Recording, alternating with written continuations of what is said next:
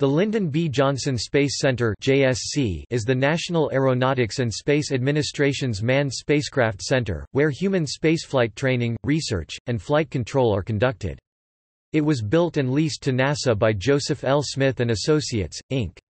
It was renamed in honor of the late U.S. President and Texas native, Lyndon B. Johnson, by an act of the United States Senate on February 19, 1973.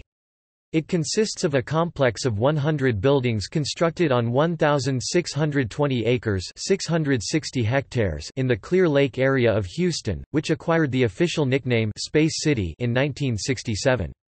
The center is home to NASA's Astronaut Corps, and is responsible for training astronauts from both the U.S. and its international partners. It has become popularly known for its flight control function, identified as Mission Control during the Gemini, Apollo, Skylab, Apollo-Soyuz, and Space Shuttle program flights. The Manned Spacecraft Center grew out of the Space Task Group (STG) headed by Robert Gilruth, formed soon after the creation of NASA to coordinate the U.S. manned spaceflight program. The STG was based at the Langley Research Center in Hampton, Virginia, but reported organizationally to the Goddard Space Flight Center just outside Washington, D.C. To meet the growing needs of the U.S. human spaceflight program, plans began in 1961 to expand its staff to its own organization, and move it to a new facility. This was constructed in 1962 and 1963 on land donated by the Humble Oil Company through Rice University, and officially opened its doors in September 1963. Today, JSC is one of 10 major NASA field centers.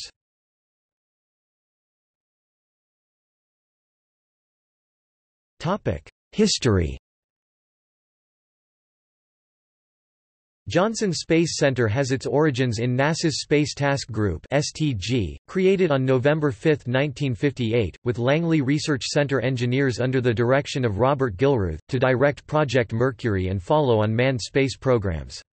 The STG originally reported to the Goddard Space Flight Center organization, with a total staff of 45, including 37 engineers and 8 secretaries and computers, women who ran calculations on mechanical adding machines. In 1959, the center added 32 Canadian engineers put out of work by the cancellation of the Avro Canada CF-105 Aero project. NASA's first administrator, T. Keith Glennon, realized that the growth of America's space program would cause the STG to outgrow the Langley and Goddard centers and require its own location. On January 1, 1961, he wrote a memo to his yet unnamed successor, who turned out to be James E. Webb, recommending a new site be chosen. Later that year, when President John F. Kennedy set the goal to put a man on the Moon by the end of the decade, it became clear Gilruth would need a larger organization to lead the Apollo program, with new test facilities and research laboratories. Site selection. In 1961, Congress held hearings and passed a $1.7 billion 1962 NASA Appropriations Bill, which included $60 million for the new manned spaceflight laboratory. A set of requirements for the new site was drawn up and released to the Congress and general public. These included, access to water transport by large barges, a moderate climate, availability of all-weather commercial jet service, a well-established industrial complex with supporting technical facilities and labor, close proximity to a culturally attractive community in the vicinity of an institution of higher education, a strong electric utility and water supply, at least 1,000 acres of land, and certain specified cost parameters. In August 1961, Webb asked Associate Director of the Ames Research Center John F. Parsons to head a site selection team, which included Philip Miller, Wesley Hajornovic, and I. Edward Campana, the construction engineer for the STG.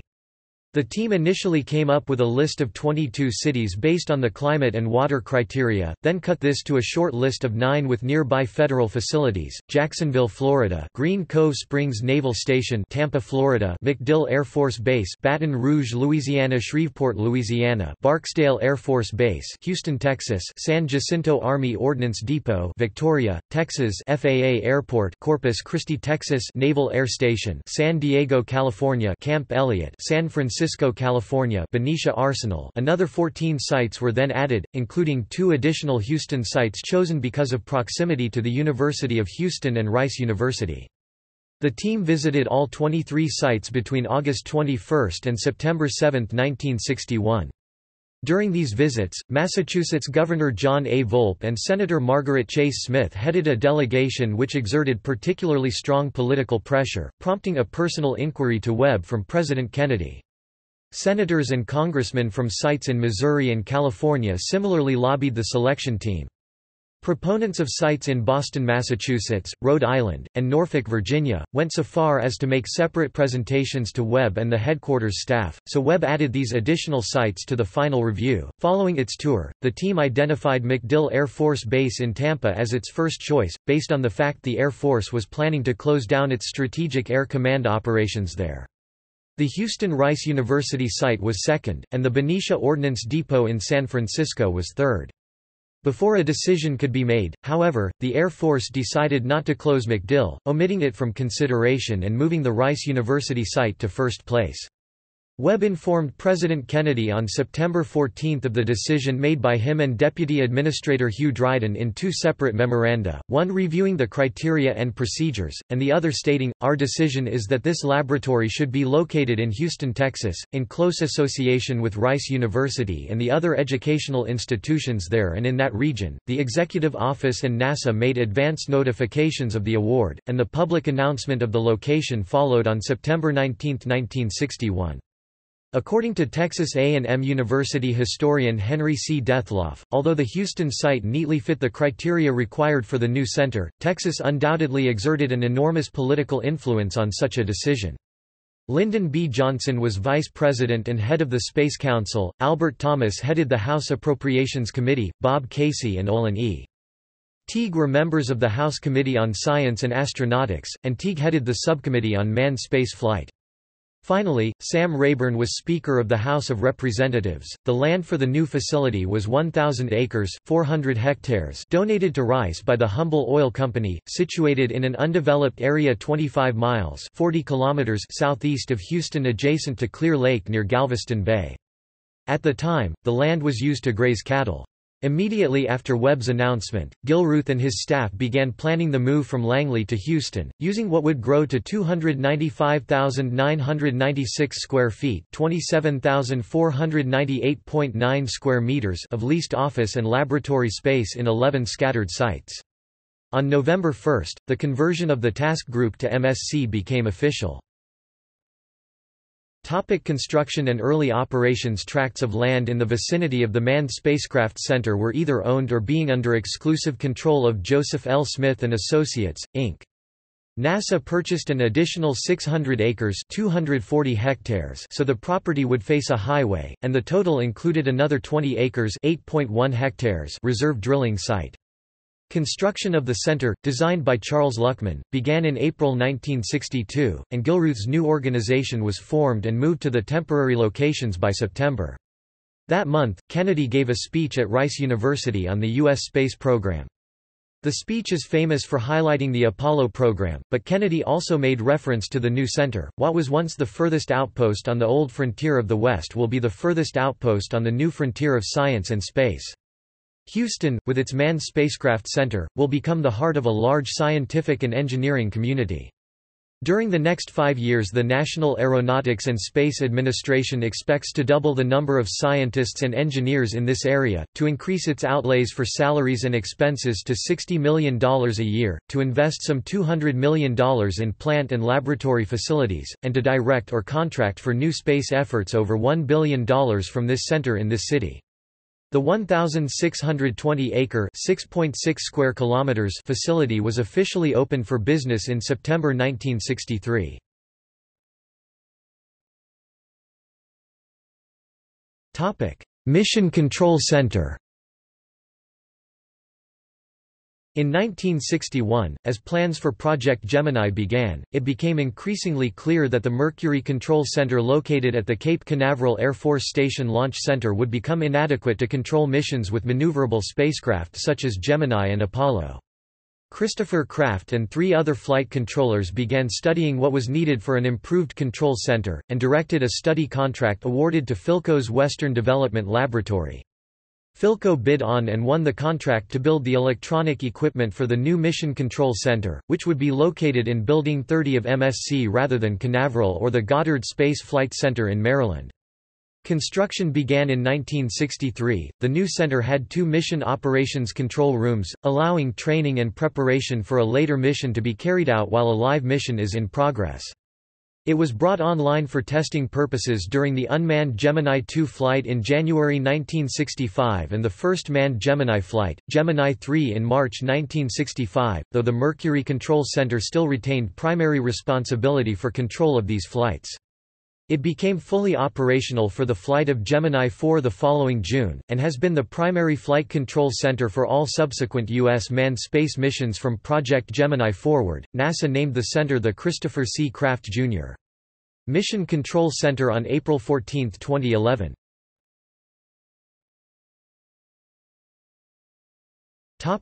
Apollo program. In addition to housing NASA's astronaut operations, JSC is also the site of the former Lunar Receiving Laboratory, where the first astronauts returning from the Moon were quarantined, and where the majority of lunar samples are stored. The center's Landing and Recovery Division operated MV Retriever in the Gulf of Mexico for Gemini and Apollo astronauts to practice water egress after splashdown. On February 19, 1973, after Johnson's death, President Richard Nixon signed into law a Senate resolution renaming the Manned Spacecraft Center in honor of Johnson, who as Senate Majority Leader had sponsored the 1958 legislation which created NASA. Dedication ceremonies under the new name were held on August 27 of that year. One of the artifacts displayed at Johnson Space Center is the Saturn V rocket. It is whole, except for the ring between the SIC and S2 stages, and the fairing between the S2 and SIVB stages, and made of actual surplus flight-ready articles. It also has real, though incomplete, Apollo command and service modules, intended to fly in the cancelled Apollo 19 mission.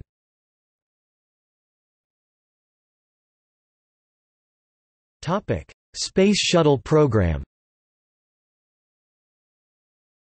In the wake of the January 28, 1986, Space Shuttle Challenger disaster, President Ronald Reagan and First Lady Nancy Reagan traveled to JSC on January 31 to speak at a memorial service honoring the astronauts. It was attended by 6,000 NASA employees and 4,000 guests, as well as by the families of the crew. During the ceremony, an Air Force band led the singing of "God Bless America" as NASA T-38 Talon supersonic jets flew directly over the scene in the traditional missing man formation. All activities were broadcast live by the national television and radio networks. A similar memorial service was held at the Johnson Space Center on February 4, 2003, for the astronauts who perished in the Space Shuttle Columbia disaster 3 days before, which was attended by President George W. Bush and First Lady Laura Bush. Although that service was broadcast live by the national television and radio networks, it was geared mainly to NASA employees and the families of the astronauts. A second service for the nation was led by Vice President Dick Cheney and his wife Lynn at Washington National Cathedral 2 days later. On September 13, 2008, Hurricane Ike hit Galveston as a Category 2 hurricane and caused minor damage to the Mission Control Center and other buildings at JSC. The storm damaged the roofs of several hangars for the T-38 Talons at Ellington Field.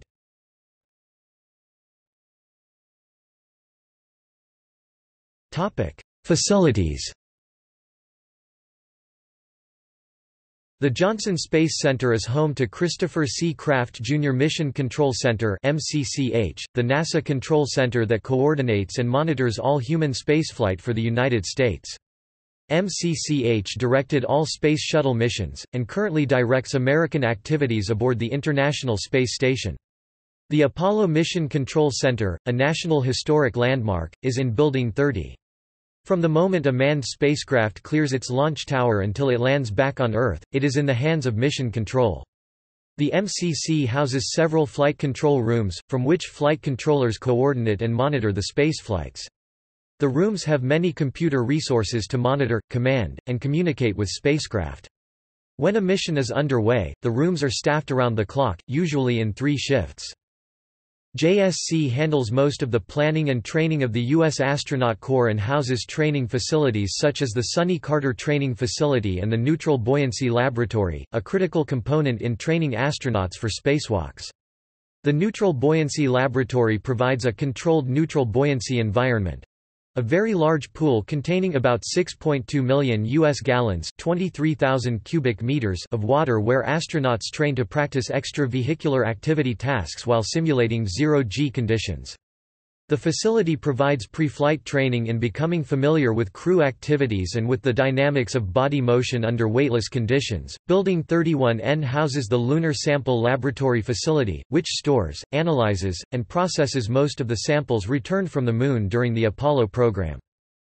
The center is also responsible for direction of operations at White Sands Test Facility in New Mexico, which served as a backup Space Shuttle landing site and would have been the coordinating facility for the Constellation program, which was planned to replace the Shuttle program after 2010, but was cancelled in 2009. The Visitor Center has been the adjacent Space Center Houston since 1994. JSC Building 2 previously housed the Visitor Center. The Johnson Space Center Heliport FAA LID 72TX is located on the campus.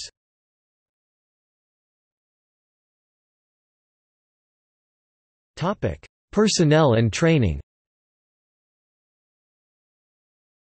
About 3,200 civil servants, including 110 astronauts, are employed at Johnson Space Center.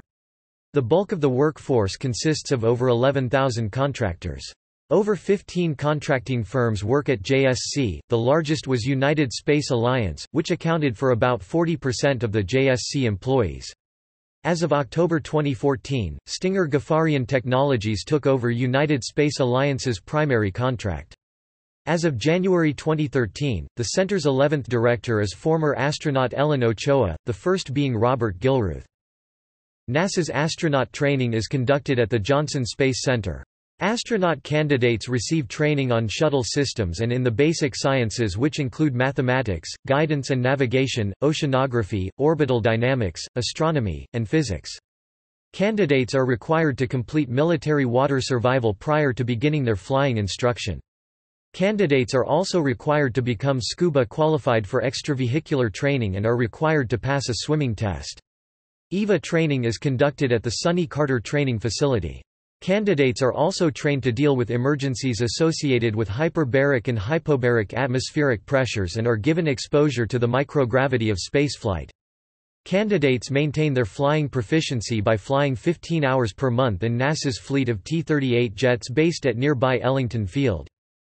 Additionally, candidates practice orbiter landings in the shuttle training aircraft. The astronauts begin their formal training program during their year of candidate training by reading manuals and by taking computer-based training lessons on the various orbiter systems.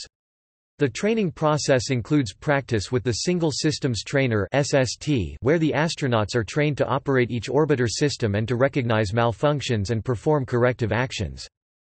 Following SST training, the astronauts begin training in the Shuttle Mission Simulators (SMSs). The SMSs provide training of shuttle vehicle operations and systems tasks associated with the major flight phases. Astronauts begin their training in the SMSs using training software until they are assigned to a particular mission. Astronauts also train with the flight controllers in the Mission Control Center. The SMS and MCC are linked by computer in the same way the orbiter and MCC are linked during an actual mission.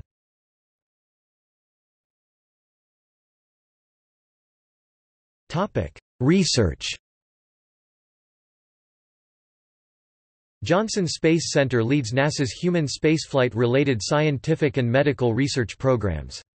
Technologies developed for spaceflight are now in use in many areas of medicine, energy, transportation, agriculture, communications, and electronics. The Astromaterials Research and Exploration Science (ARES) office performs the physical science research at the center. ARES directs and manages all functions and activities of the ARES scientists who perform basic research in Earth, planetary, and space sciences. ARES scientists and engineers provide support to the human and robotic spaceflight programs. The responsibilities of ARES also include interaction with the Office of Safety and Mission Assurance and the human spaceflight programs. Johnson Space Center was granted a 5-year, $120 million extension of its agreement with the National Space Biomedical Research Institute at Baylor College of Medicine to study the health risks related to long-duration spaceflight. The extension will allow a continuation of biomedical research in support of a long-term human presence in space started by the Institute and NASA's Human Research Program through 2012. The Pre-Breathe Reduction Program is a research study program at the JSC that is currently being developed to improve the safety and efficiency of spacewalks from the International Space Station. The Overset Grid Flow software was developed at Johnson Space Center in collaboration with NASA Ames Research Center. The software simulates fluid flow around solid bodies using computational fluid dynamics.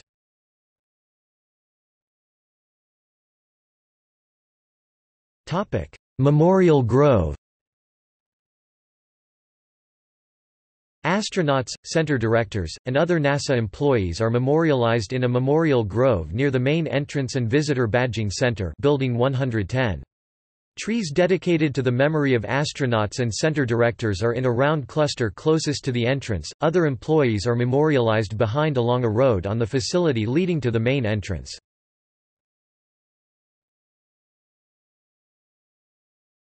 Topic: Space Shuttle retirement. JSC put in a bid to display one of the retired Space Shuttle orbiters, but was not selected.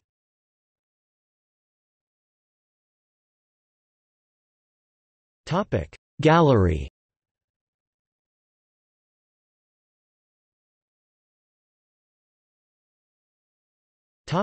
See also: